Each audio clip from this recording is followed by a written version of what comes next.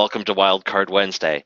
So we're taking a look today at the ABCs of hours of service. I am going to pass things over to Kyle Dodsworth.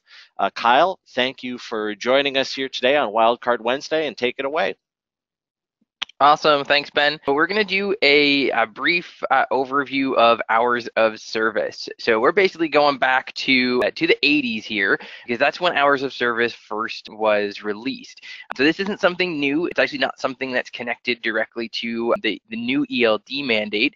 The ELD mandate basically is another layer on top of hours of service. So hours of service has been something that's been around quite a while. And we're also going to do this from a high level of the federal hours of service. So we're not going to get into some of the more, let's say, oddball types of hours of service that you might see with different states or different industries.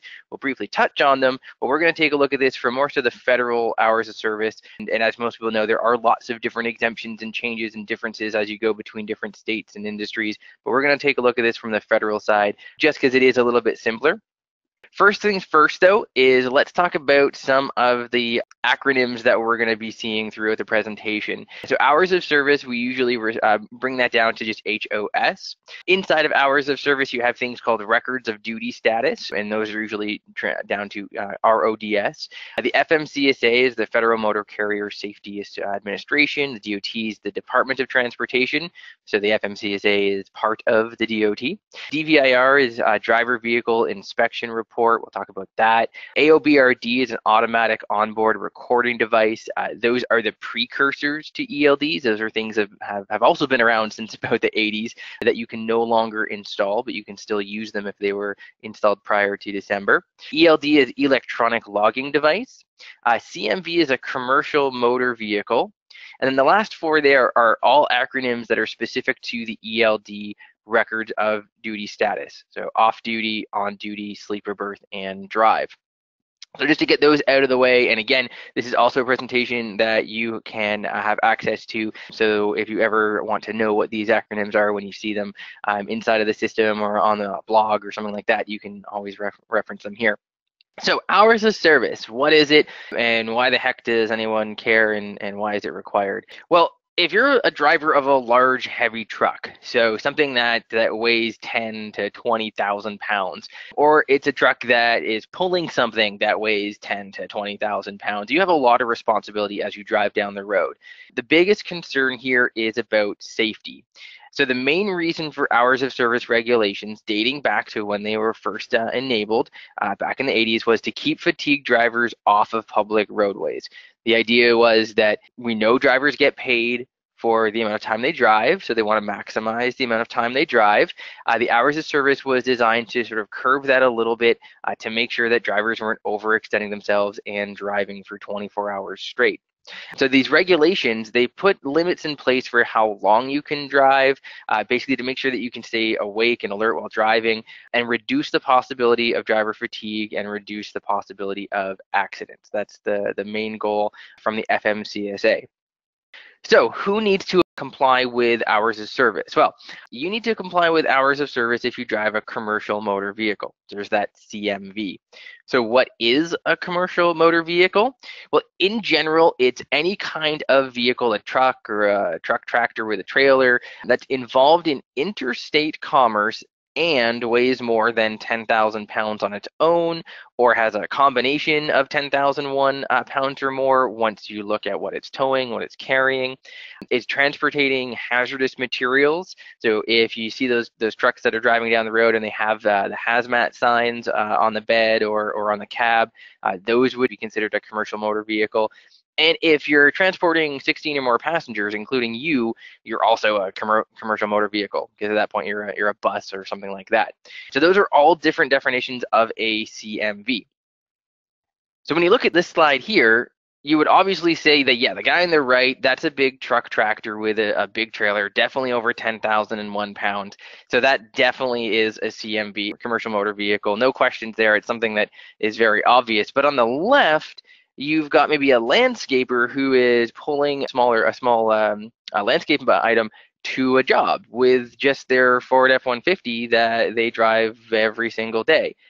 Well, that driver of that vehicle towing that large trailer is going to be over 10,001 pounds. So they may need to do hours of service. It just depends on a few more things. So I'm going to talk about that.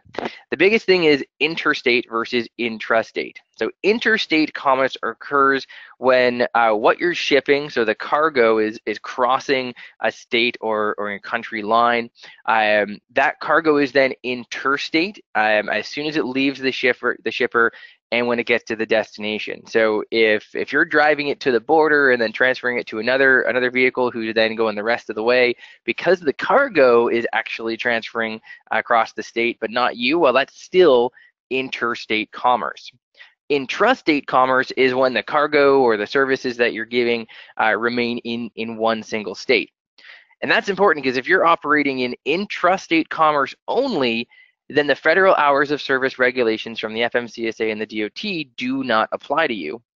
However, most states have regulations that are similar or even identical to the federal regulations. So just because you're doing intrastate doesn't mean you don't need to have any hours of service at all, potentially, but you would have to look to see if your state then requires any kind of hours of service. Now, the federal is always going to trump the state. So a lot of our customers, just as an aside, will have all of their drivers on a federal rule and be using federal hours of service just because they then don't have to worry whether it's going across the state or not. So an ELD. So an ELD is an electronic logging device. What that device is, it's a device that's attached to the CMV to talk directly to the engine and help record hours of service. Now, this is the biggest difference here is because now we're actually getting considerably more accurate recording of all the driving activity because we're connected to the vehicle and we know when it is driving. The big basis to the big ELD mandate is just making sure that when the vehicle is moving, that we know the human that's actually moving it, and then we can apply that time, that driving time, into their hours of service automatically. That's the big crux of the ELD. That's the most important piece is who's driving the vehicle when it's moving. If it's moving, it's got to have a human behind the wheel. We're not quite there with autonomous vehicles yet. So who drove it? Who's going to take those hours and put them in and be reflected in their hours of service?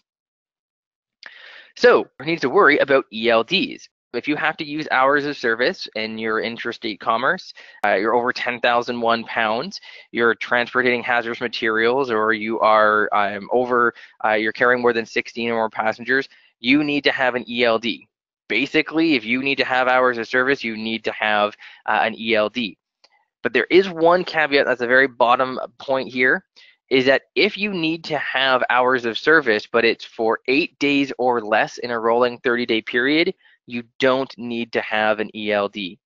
So if you are a driver and you only do, let's say, intrastate commerce when you are working the weekends and you only work, say, 7 or 8 days in a 30-day period, you don't need to have an ELD. The hours of service still applies to you on those days, but you can still maintain a paper record of duty status.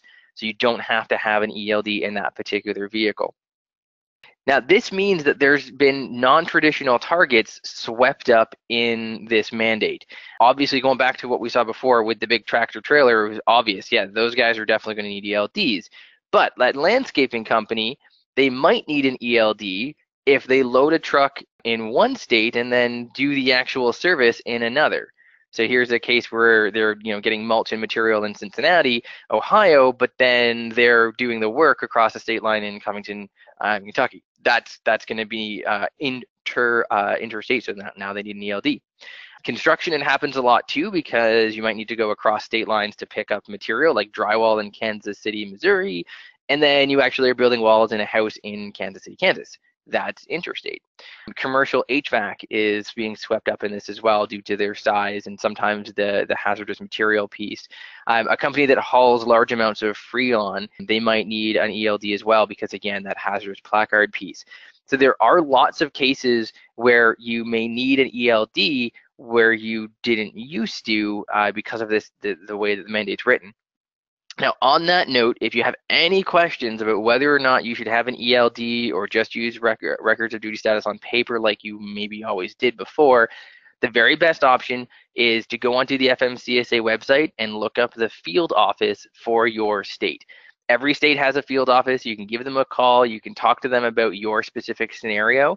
They're the one who is helping to educate all of the inspectors inside of that state. They're the ones who would be able to answer your questions specific to your state, the federal rules, and your specific scenario. There are lots of niche and edge cases, so definitely if you have questions on whether or not you need an ELD, if you have any questions about that piece, definitely reach out to the local field office because they are directly representing the FMCSA, and you'll get the best answer directly from there. If you need to have an ELD, so you've gone through the process and you need hours of service and you're doing interstate, so you need an ELD, you do have to look at one other piece, and that's the exemptions, because there's a lot of them. The traditional exemptions that most people know of are the short haul. So if you are operating within 100 or 150 miles of your home base, regardless of whether you cross a state line or are 10,000 pounds or more, you may be eligible to use the short haul exemption, which means you can keep doing paper for your record keeping. And it's not even hours of service. The short haul is actually an exemption from hours of service and therefore ELDs. You don't have to keep paper records of duty status at all. There's a few other pieces to the short haul that you need to make sure that you maintain, but you don't have to worry about ELD. There's also certain exemptions inside of verticals. So utility companies, concrete companies have some exemptions, construction has some exemptions, oil and gas has some too. Now these types of exemptions, you still have to have hours of service, but you've got specific exemptions within those rules. You basically have special rules that apply to that particular industry because the regular rules would be prohibitively negative to the actual company. Then you've got some exemptions that are actually baked right into the ELD mandate, like adverse weather.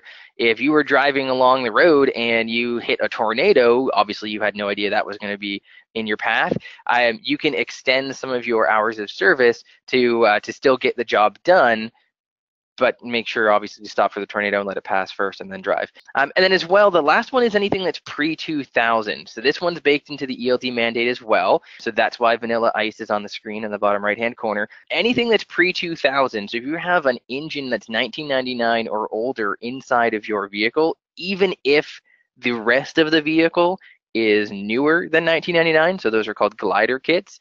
In those cases, if your vehicle has an engine that's 1999 or older, you don't need an ELD because you can't actually have an ELD.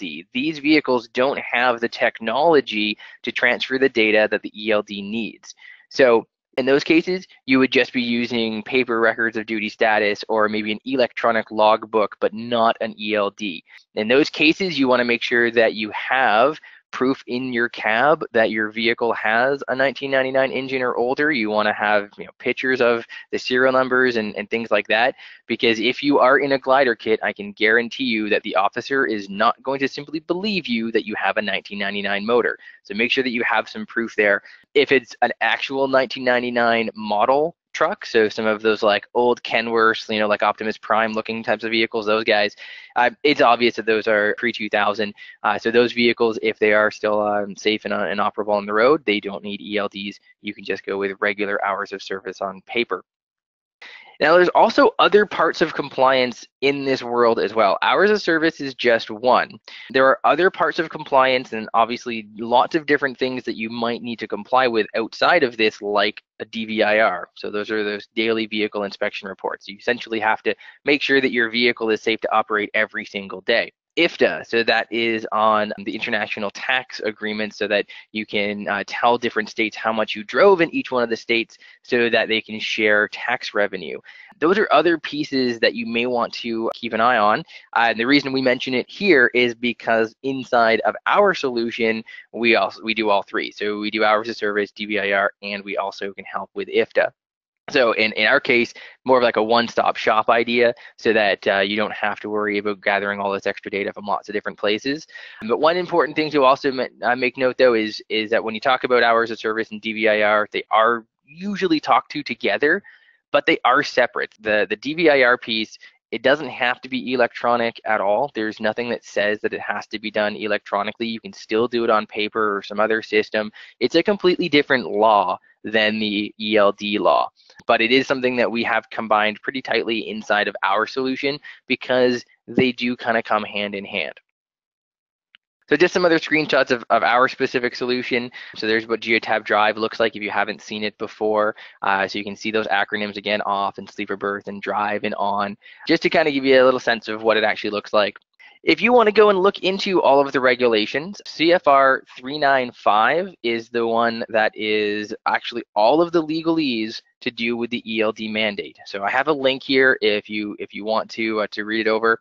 It is a pretty good read, actually. Obviously, as part of my job, I've read the entire thing multiple times. It is a good place to go if you want to get questions answered directly off of the source material. But again, you could also go to your local field office and get some help there. But it is good to at least have a sense of what's inside of this law, so that if you are at a roadside stop, or if one of your drivers is at a roadside stop, you know what's in the actual law. There is a bit of a learning curve for both drivers and inspectors right now. We're still only about a month and a half in to this new law. So there are going to be some questions abound, and it's good if you have a little bit of knowledge as to what's in the actual law. So it links there, and it's not a very, very bad read at all. So what we want to talk about is the hours of service limits, and we'll talk about that before we actually talk about the ELD. Because remember, the ELD is simply another way of capturing your hours of service limits and showing them to the inspector, to the law. The hours of service limits haven't changed since they were actually first conceived. So there's only a couple little tweaks that have made since the 80s. The ELD does not change them whatsoever.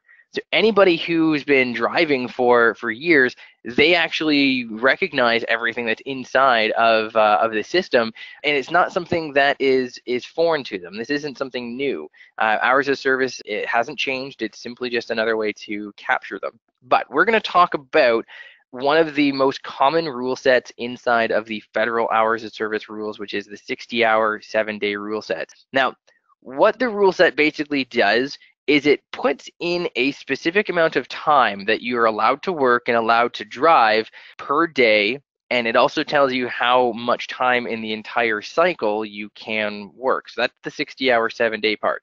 So in this particular example, and again, there's many different rule sets. We're going to focus on just the 60-hour, 7-day, just the kind of plain one for now.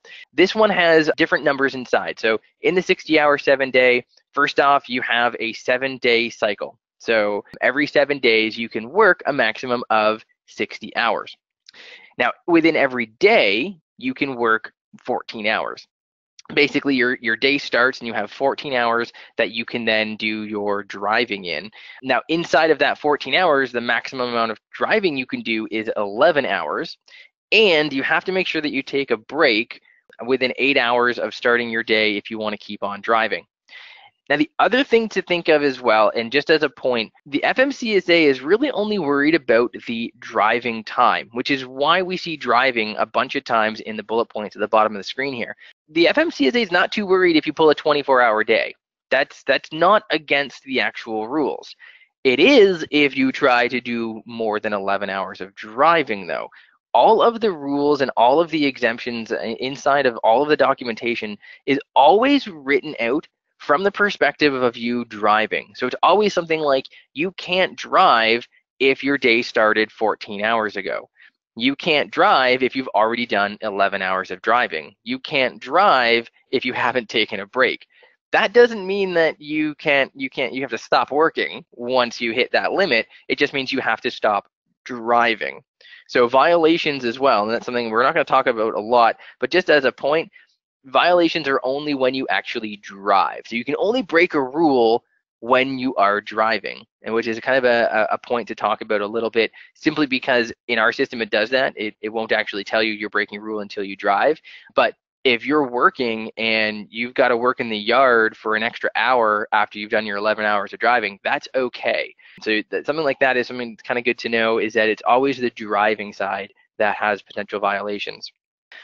So if you haven't seen it, this is what a paper log looks like. There's lots of different variations of them out there, but this is what a driver used to be doing. So up until December of last year, paper logs were still in existence. They're completely gone now. No one uses them unless you have one of those exemptions like I mentioned. But a paper log has a little graph in the middle, and on that graph is actually where you would be going into those different statuses: off duty, sleeper berth, driving, on duty.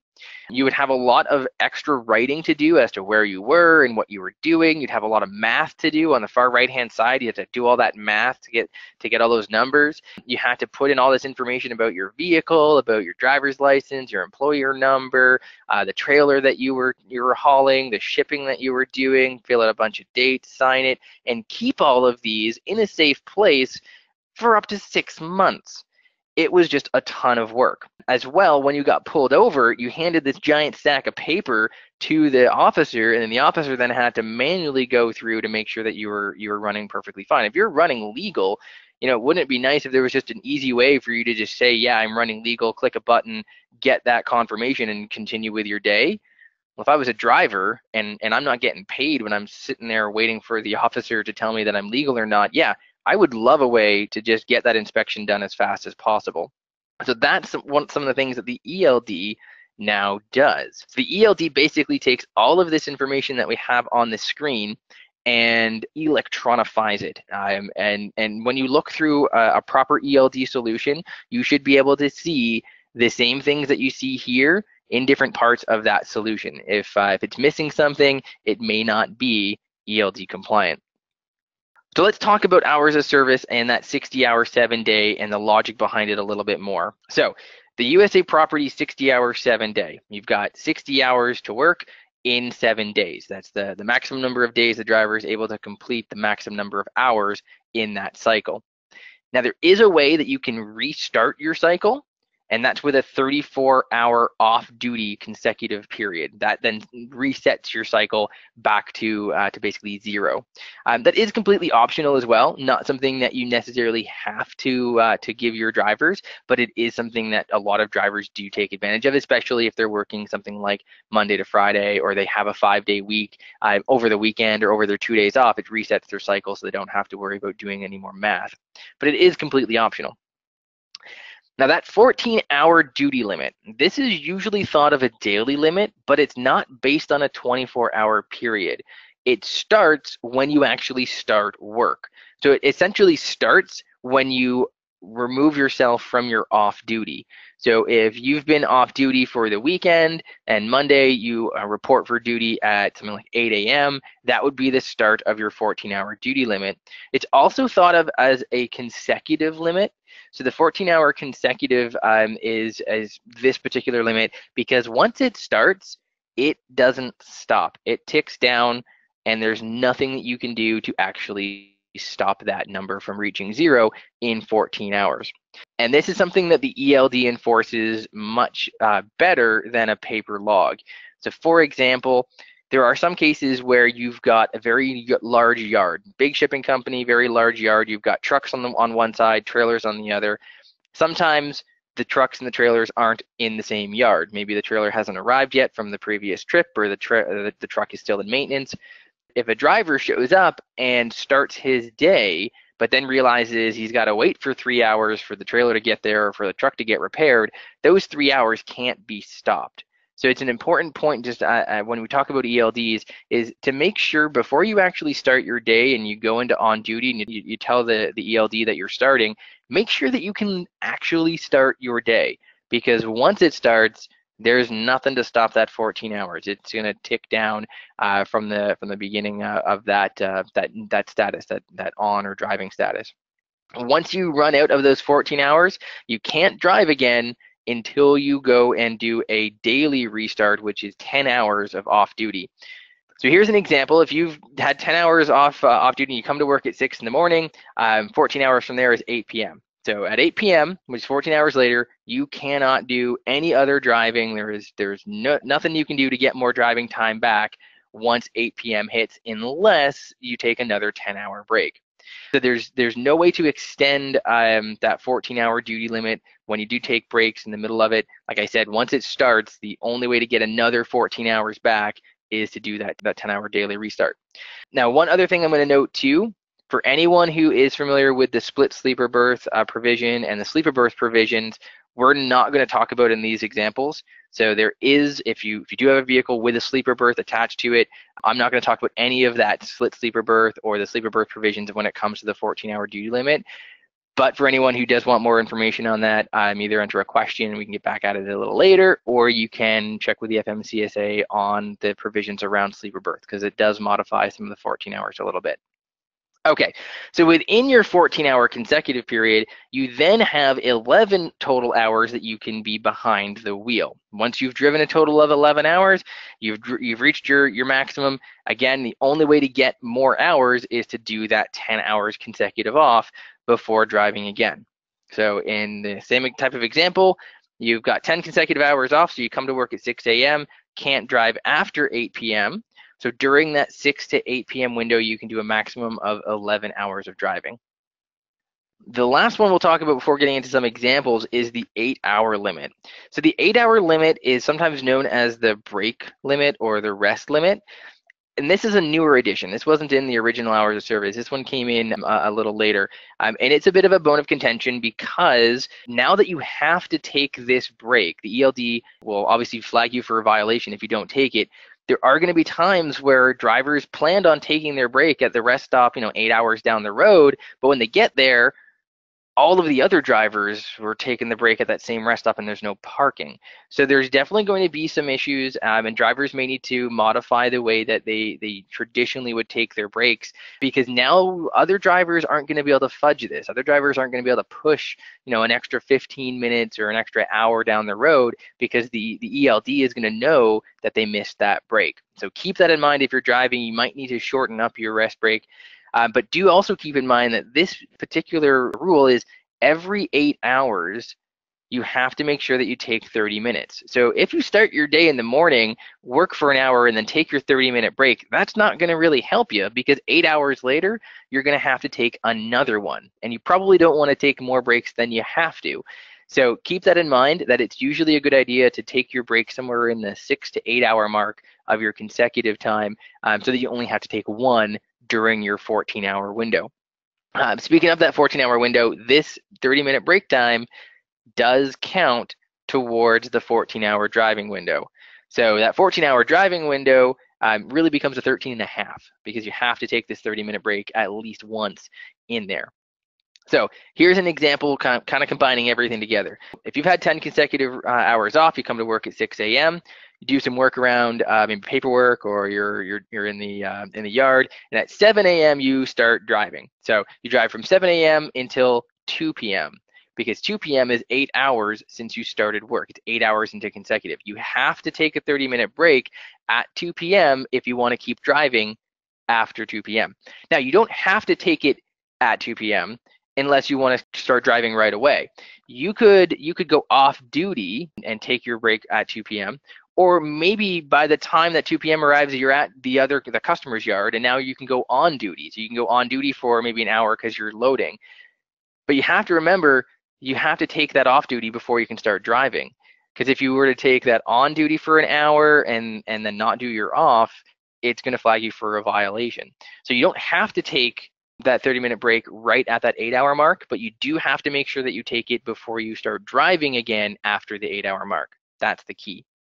But if you do take it at 2 p.m., at 2:30, you jump back in the vehicle, you can drive for another 4 hours because you used 7 in the morning. And then you can drive all the way until 6:30, because then you've used up your whole 11 hours worth of driving. And both of those will come back if you take your 10-hour consecutive. Now, you can do other work after that 6:30, but you can't do any more driving of a CMV on a public road. Like I said before earlier, you could work longer than that 14 hours. That's perfectly fine for you to do other type of work, but you just can't do driving. The 60-hour limit is a rolling limit, so it floats. Basically, when you look at the current day and then the previous 6, those are your 7 days. The day before, so in this case, the previous Thursday, would drop off and is no longer inside of your cycle. So you don't necessarily have to do a reset. So if some drivers don't actually do a 34-hour reset at the end of each cycle, they manage their time and they can actually do consecutive. So they can basically just link 7-day periods together, and because the earliest of the times fall off, you can continually roll your cycle forward. So resetting your hours within the day, 30-minute break will reset your hours. The 11 and 14 will reset when you have 10 hours off. And if you got to reset your whole entire limit, you need to take 34 hours off. And as I said earlier, it is optional, not mandatory. You don't have to have a restart as a piece of your rule set if you don't want it. I think we probably talked about this a little bit already, but off-duty is off-duty. You're not doing anything for your carrier. You're not doing any work at all. It's basically your own time. That's off-duty. On-duty is any time that you're working and being compensated. Sleeper berth, very similar to off-duty, but that's when you can actually have time for yourself inside of your cab. And drive that's when you're actually operating the CMV. You're behind the wheel. So some of these questions and examples here, actually, these are directly from the FMCSA. The FMCSA has a nice slide deck of about 50 different examples from different states and industries and exemptions that you can look through. These are just some of them. This is what the FMCSA officers had to do at the roadside using your paper logs up until December when the ELD mandate took effect. So they'd actually have to come in and look at your logs and start looking at different things for violations. What they would do is they would find what's called a calculation point. A calculation point is when your day started. So that's when that consecutive 14 hours started. And then in this case, they'd count forward to 14 hours, and you'll see that in that 14-hour window, the driver stopped doing any kind of work and went into off duty. So that's a check mark. They're okay there. Then they'd have to look and see how many hours of driving they did. So we can see there's 10 hours of driving here. That's okay. They took a break as well within that day, so it's within the 8 hours of starting the day, so that's okay as well. So in this case, there are no violations. That's pretty cut and dry, not too hard to do. But imagine the officer having to do that 7 to 8 times while you're sitting at the roadside. And then look at some more examples here that are a little more complicated. Imagine having the officer having to do this while you're waiting on the side of the road, maybe idling, using gas, not being able to get on the road, maybe missing appointments, not getting paid. We'll get to that in a second, but look at some of these other examples. Our calculation point, we have one of them here, and that's a 14-hour window, and only 10 hours of driving, took a break. Okay, so the first part of the day is okay. Then you looked at day 2. Well, day 2, now you got to see if they took a consecutive time off. Well, they did, so they had an hour in the off duty, an hour in sleeper berth from yesterday, then 7 hours of sleeper berth today. Okay, so that checks out. We got 10 hours there. So the day started and then it ended 14 hours later. Like, you can kind of see this gets pretty tough to do. And imagine linking 7 of these together. So in this case, there's also no violations in between these 2 days. So no violation either. Now the example here is, I mean, they're again pretty cut and dry, but these can be something that would just take up a ton of time. So here's another example here. So we've got our calculation point, and they drove beyond the 14-hour window. So right away, we know that there's a violation. They also drove for 12 hours, which is another violation. 4 and 4 and 4, 12 hours. So they did 1 hour too much of driving. Now, violations also get more expensive the longer that they're enforced for. So driving for an hour too long, not bad. But if you drove for 2, 3, or 4 hours too long, the violation cost actually stacks up, and eventually they actually start to double. So it can get very expensive if you have long violations. Now in this case, they at least took a break, so that was okay. So 2 different violations in this case for both driving and workday. Now finally, the last example here, here's our calculation point for 10, they've had 10 hours off duty, so that checks out. 14 hours okay, so they went back into off duty 14 hours later. Driving's okay too, we got 5, 4, and 1, so 10 hours driving there, but there's no break. So because there was no break here, that's another violation. So all of the driving time that occurred after that, those 5 hours worth of driving time after that, that would combine into a 5-hour violation. And that's why I mentioned before how it can get very expensive when you have violations that are long. So just by missing that 30-minute break, they turned that violation into quite a large expense because it's 5 hours long. So that's an example of another not a good thing to do. You don't want to have these types of violations. They impact you in the pocketbook, but they also impact your safety scores as well, which can impact who ships with you and things like that. Now, I've mentioned exemptions a little bit as well. Exemptions are basically ways that you work outside of the standard rule sets. So there are a couple that are actually baked right inside of the ELD mandate to help drivers work a little bit better. Anytime that you're driving inside of a customer's yard or your yard, basically not a public road, that could be something that's classified as yard move. That counts as on-duty time, not driving time.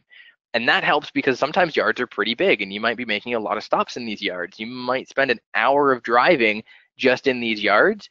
You can use yard move and it counts only as your on duty, not driving time. So it kind of maintains your driving. Personal conveyance, a lot of times, especially owner operators, they're going to be driving their vehicles home or to hotels after they make their deliveries. You can use personal conveyance, which actually lets you move the vehicle, but it counts as off-duty time. So that's also useful, again, maintaining the fact that you don't have to count that 30 minutes that you have to drive home as actual driving time.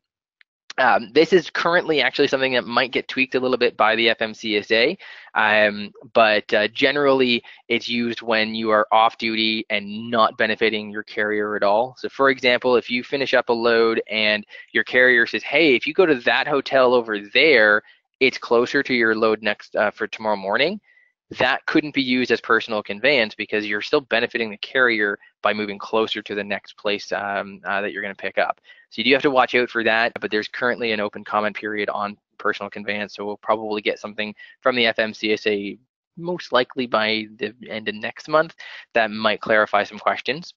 There's also some other exemptions. There's one called the 16-hour, which gives you an extra 2 hours of consecutive time in the day. Adverse driving conditions does the same, gives you 2 hours of extra consecutive time. Doesn't give you any extra driving time, but it does give you a bit of extra consecutive hours. Weight it well is an oil-specific one, which basically lets you take your break, but it doesn't count towards your consecutive time.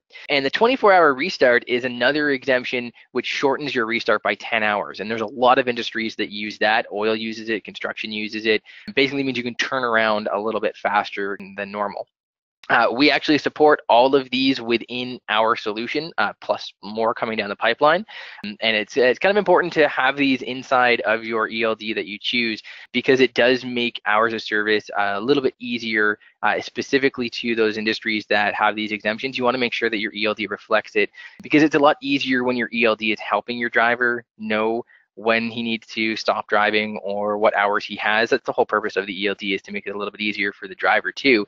If your ELD doesn't support these, your driver is going to have to do these things manually in their head, which is no better than having it on paper. So watch out for that. So where does Geotab Drive come into this? Essentially, it's the driver's one-stop shop for hours of service, for DVIR, for everything that they used to go to their binder with paper logs for, they would now go into Geotab Drive. So in this example here is a driver just starting the day. So they have 8 hours left where they can drive because it knows with a 60-hour, 7-day limit that they need to take a break in that within those 8 hours before they can drive again.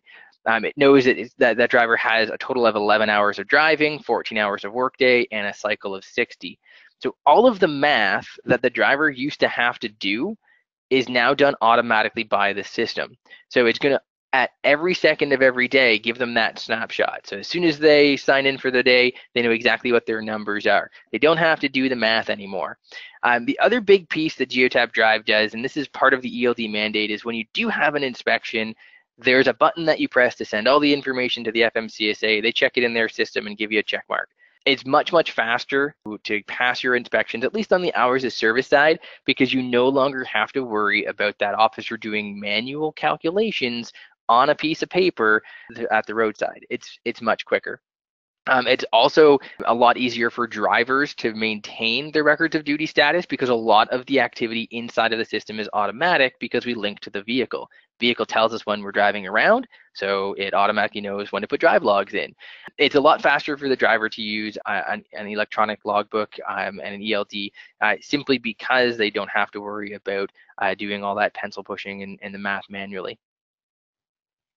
That's it for what I was planning on talking about. So Ben, if you've got questions that have come through that you may be able to answer, shoot them on over. Yeah, definitely. Thanks, Kyle. Thank you for presenting. The first question I'll throw at you here is the 10 consecutive hours off duty to restart. I had a question about split sleeper berth. Would you mind getting into that a little bit and explaining what that is and how it works? Well, there's actually two parts to the sleeper berth provision. The first is that if you go into your sleeper berth for 8 hours, it actually suspends your consecutive time. So that's one of the reasons I didn't want to get into it in some of the examples before. But that's the first piece of sleeper. So if you do have the advantage of being able to go into a sleeper berth for 8 hours during your day, those 8 hours don't count towards consecutive. So it does give yourself a little bit more flexibility. On top of that, there's also something called the split sleeper. Now, the split sleeper basically allows you to accumulate 10 hours of off-duty / sleeper time in two different slices, in an 8-hour and a 2-hour. They combine into 10. But it means that you can basically do work in between those two.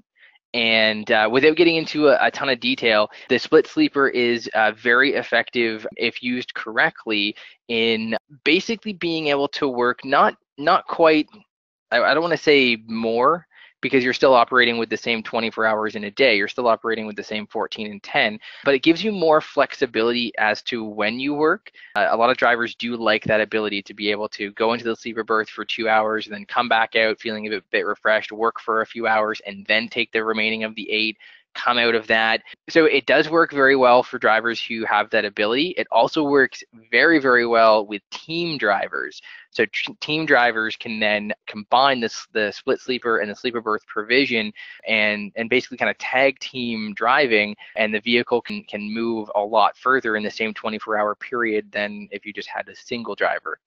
Now, the split sleeper provision is being looked at by the FMCSA currently as to maybe making a change and allowing to be different numbers rather than 8 and 2, maybe do like a 5 and a 5 or a 7 and a 3 or a 1 and a 9. So they're looking at public comments on that right now, but for now, it's an 8 and a 2. Our system does support that as well. So if you do go into sleeper berth for 8 hours, you'll notice at the end of the 8 hours, your consecutive time gains all of that time back automatically. And if you do a split sleeper as well, you'll actually notice that your calculation points move correspondingly. Basically, every time that you come out of your split, it'll recalculate back to the end of your last split. So it does that correctly too. So we don't have really enough time to go through more details on that, but we'll be coming out with videos and blog posts around some of these more not so complicated, but more fringe scenarios of hours of service in the coming months. Great. So I've just so everyone knows, I've put a couple links into the chat box in GoToWebinar. The first link I put in there earlier is a list of field offices for the FMCSA in the United States. Kyle mentioned that earlier in the presentation as being excellent resources that are there to help you. So questions, you're encouraged to reach out to them. I've also put in a link to today's presentation, so the slide deck that Kyle was showing you, you now have a link to that as well for your own reference. Kyle, there was a question about, or you brought up a little bit, 24-hour restart. Would you mind speaking about that for a moment, just sort of what that is and how it operates? Sure. Essentially, if you enable a 24-hour restart, or if you are eligible to use it, when you do your calculations to restart your cycle, you can look for just a 24-hour consecutive period of off-duty instead of a 34-hour consecutive period of off-duty. So it basically lets you get back to a blank slate, to a new cycle, 10 hours faster than someone who is not able to use it. Now, it is restricted to specific industries, so not everybody can use it. It is specific to things like construction, and if I ramble off the top of my head, construction, oil, cement trucks can use it, but there are exemptions to hours of service that are industry specific. So if you're in a specific industry, one of the best places to go as well, just as another note, if you're in an industry, there's usually industry associations that you belong to. Reach out to that, because that industry association will know if there's any ins and outs or differences that you might be able to take advantage of 2 hours of service. And they're also a really good place to go if you want to try to make a change to the hours of service rules. exemptions are something that are in the news a lot. If you look at where exemptions come from and requests for exemptions, they're usually driven by some association. Like the one that just came out a couple weeks ago is for the Motion Picture Association of America. The one for rental trucks that came out before the mandate came down was from the Truck Leasing Association, TRALA. So reach out to your associations for help as well on things like hours of service if you think there might be something specific to your industry that you can take advantage, because they will know for sure. And if you want to try to get with anyone else in your association to maybe try to get an exemption for something, starting at the association is a good idea too. Would a driver be non-compliant if he only took his 10 consecutive hours off duty? Must there be some hours in sleeper berth in order for him to be in compliance? No, the driver does not have to enter sleeper berth as long as they're a combination of off-duty or sleeper berth for 10 consecutive hours. That's all that's required. Kyle, anything to add to that? Nope, that's it. As I said before, with the split sleeper and the sleeper berth provisions, if you have the option to use a sleeper berth, definitely do some research into it, because it may be advantageous in some areas. If you got it in the truck, if you paid for it, you might as well look at how you can use it to your advantage. But if you're a day cab driver or you're driving a vehicle that doesn't have a sleeper berth, that's okay. You would just be using your 10 hours consecutive as off duty. But otherwise, you can consider sleeper berth as off-duty time. If it's not more than 8 hours, then you aren't using any special sleeper berth provisions. It's just basically off-duty time. Can you briefly discuss when email will be enabled to send roadside logs? That's been on for a few weeks. All right. Yeah, so that's on the ELD side and Geotab Drive. So there's two different ways that you can send the logs into the FMCSA. I do want to stress that functionally they're identical. The information that is actually sent to the FMCSA is the exact same no matter what button that you press. There does seem to be inspectors that prefer using the email button. We don't know why, because once it gets into the FMCSA's system, it's identical. Trust me, there is no difference to what we send, whether you click the email button or the web service button. But it is turned on now. The reason that it took a little longer to turn that on is because the FMCSA didn't let us test anything. And when they finally actually let us test it, we were able to say, yeah, everything works, and then turn it on for everybody. But we didn't want to turn it on until they let us test it, because we didn't want people to be clicking it and having it fail because they didn't allow us to test. But it's on now, and you can use either one. Use the one that the officer asks you to first. If you do get any kind of error, try the other one, because again, there's no difference to the information that's getting to the officer. And remember, if for some reason both of them fail, you do have the display option. So you have the generate option inside of options that shows all of the right information, 100% legal. It's right in the law that says if you can't for some reason do a transfer, the display option is absolutely perfectly fine. Great. At this time, I'm not seeing any more questions coming through, and we're also about out of time. So Kyle, thank you very much for your time today and for presenting. Thank you all very much for joining us today on Wildcard Wednesday. We appreciate it and hope everyone has a great day and a great week.